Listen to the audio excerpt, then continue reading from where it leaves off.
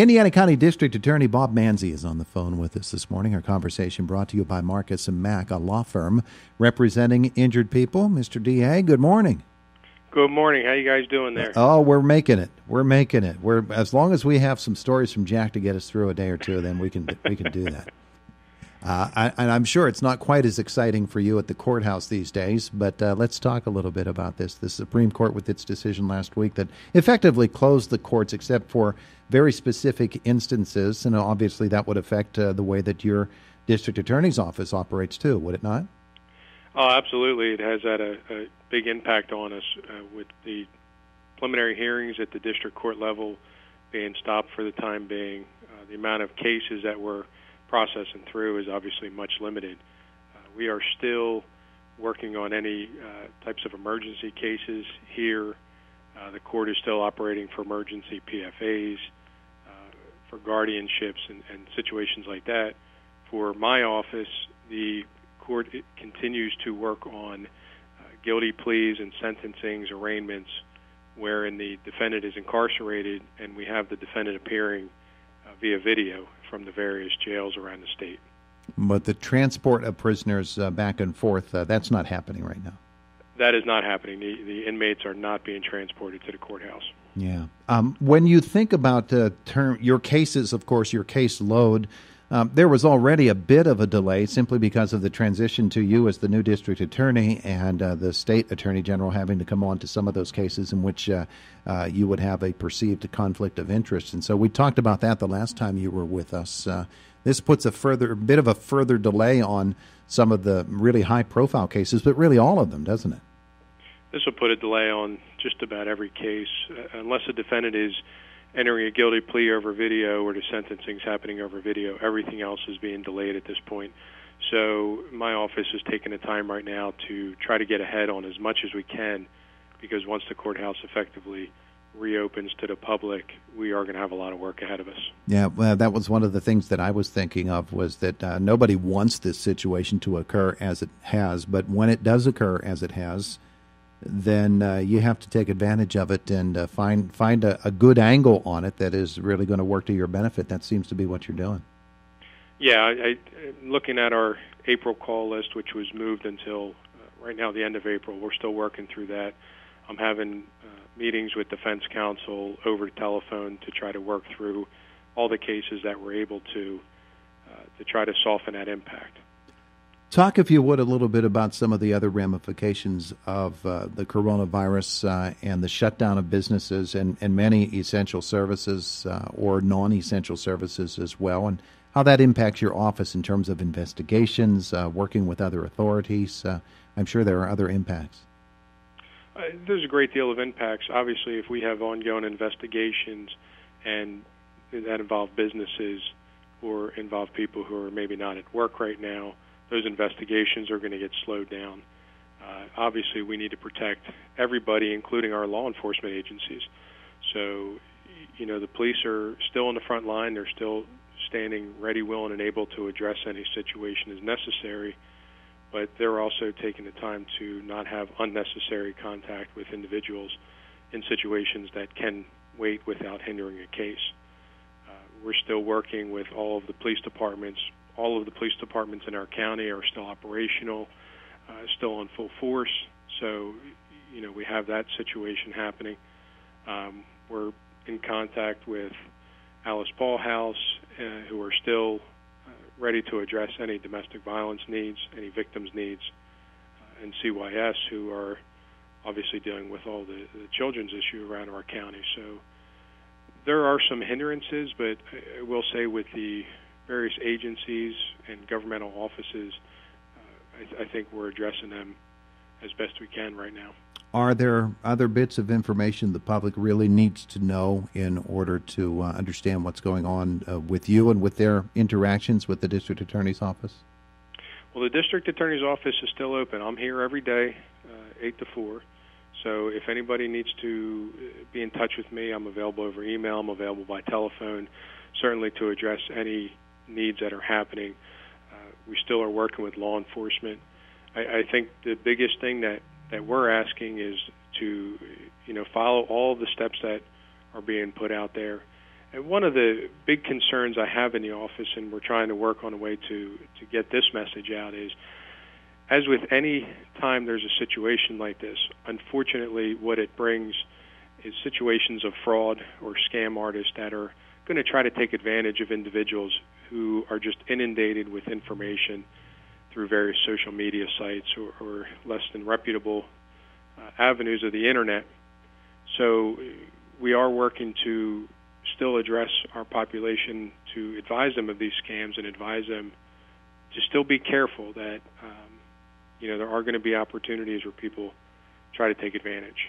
Yeah, and that's a really big part of what you do. We think of the district attorney's office. You and your predecessor, of course, you both have a great concern for protecting people and maybe stopping the crime before it ever occurs, and that's what you're really addressing there. Protection of senior citizens, protection of consumers, and the general populace. That has to be really, really important. And so this hinders those efforts. You really do need to work extra hard to get that message out, don't you? We do, and we appreciate assistance, with your station in helping to get that message out. Our Elder Abuse Task Force will be meeting on Monday. Now, we had a meeting scheduled, and obviously we had to cancel the in-person version of the meeting due to everything happening. But we did continue it as a teleconference. So we're going to have a great deal of agencies and businesses from around the county on a teleconference on Monday to really brainstorm about what can we do to effectively message to our seniors about the various scams that are going to be, we anticipate happening, that may be happening. Not only do we have the regular defendants who might try to take advantage of our elderly, but then we have scams that are going to come out because of this virus. We have seen scams coming out because of the census. So we're really trying to work together to still get that message out as best as we can. Yeah, in fact, we have an interview lined up with State Police Public Information Officer Trooper Clifford Greenfield. We're going to talk about scams and how at this particular time they are really incipient. You're talking about internet, you're talking about email scams, and that phone keeps ringing, doesn't it? And you never know who's on the other end of it. Yeah, you're absolutely right. It keeps ringing, and we always advise seniors if it, ask for things to come in the mail, ask for your family members to be in touch. Don't be giving out vital personal information to people unless you know who they are. And I know with Trooper Greenfield, he is a great resource for our county, and I'm sure he's going to be able to provide some great information in that avenue. Yeah, don't click on the link. That's just do not click on the link. Hey, while I have you on the line today, one of our more high-profile cases wrapped up last week, and in pretty quick form. That was the Todd Walters case, that homicide case, with a plea. If you could, because I know so many people are so interested in the way that case has unfolded down through the years and the various maneuvering within the court system. Comment on that, if you would, about how that all unfolded with the plea and how we can think about that case now and maybe put it to bed a little bit. Sure. Obviously, that case took a great deal of time, happening back in 2015, and our local police department did a fantastic job. Detective John Scherf was the affiant on that, and in a very serious and emergency situation, they collaborated with a lot of law enforcement to locate Mr. Walters, who had fled the scene, and they were able to find him in short course out in Altoona. During the course of the next few years, Mr. Walters was found competent and then found incompetent and kind of transferred back and forth a number of times. I was actually called upon by the court back in 2017, and I served as counsel in one of the mental health hearings as the solicitor for county mental health in a competency hearing. So I was pretty in tune with the facts of the case. When I came into office, I knew that case had been around for a number of years, and we had a March trial date. So way back in January, it was important to get that case ready for trial and get it taken care of because it had been around for a long period of time. And I believe that, once I had everybody lined up for a trial, and once we looked at that, Mr. Walters was competent at the time, and he through his counsel indicated that he was looking to enter a plea. And in looking at the case, what my office did is we were in contact with Detective Sheriff and with the other attorneys in the office to really take a look at the case to determine the most appropriate charge. The case had been charged as a general count of homicide, which means any level of murder or manslaughter, anywhere from first-degree murder, which necessitates evidence of premeditation, all the way down to an involuntary manslaughter, which is a misdemeanor. And in looking at the case, we believe that the most appropriate charge was a third-degree murder because we didn't have evidence of premeditation in that. Mm-hmm.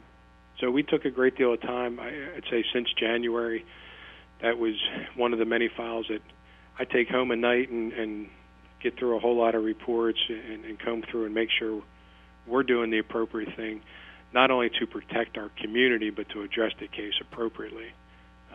And in advocating for a sentence in the matter, it was important to me that there's a sentence that would essentially have Mr. Walters under supervision for the rest of his life.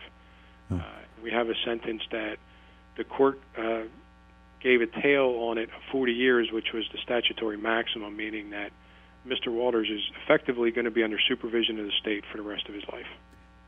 I don't know that it's considered appropriate whether the DA comments on the actions of a judge, but for me, just watching the case from afar, Judge Martin has been really on top of this all the way from the beginning, and he's had a really good, solid hand on this case right from the start. So I don't know that you can compliment him, but I can. Well, knowing in my experience being on the case as solicitor for mental health back then, I will say our court takes every case seriously, and I'm certain Judge Martin spent a great deal of time on this matter to take care of it appropriately. He is Indiana County District Attorney Bob Manzi. Anything else folks need to know about the way the court operates and the way that you're going to move forward from this point? Well, I think the way that we're moving forward, obviously navigating our matter through the current situation, is we're looking to invest in case earlies with local law enforcement to make sure that we're investigating cases to the best of our ability, that we're all working together. It was very nice that I heard just the other day from law enforcement that they feel that right now, and maybe it's this emergency situation, they feel like there's a lot more communication than they've seen historically. So I'm happy to hear that.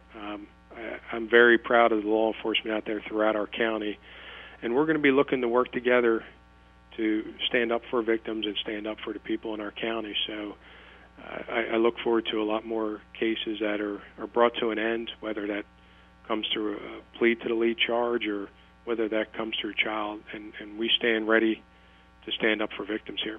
Very good. Appreciate your time this morning. As always, I appreciate what you do there. He's District Attorney Bob Manzi with us here this morning on the Voice of Indiana County, WCCS, AM 1160 and 101.1 FM.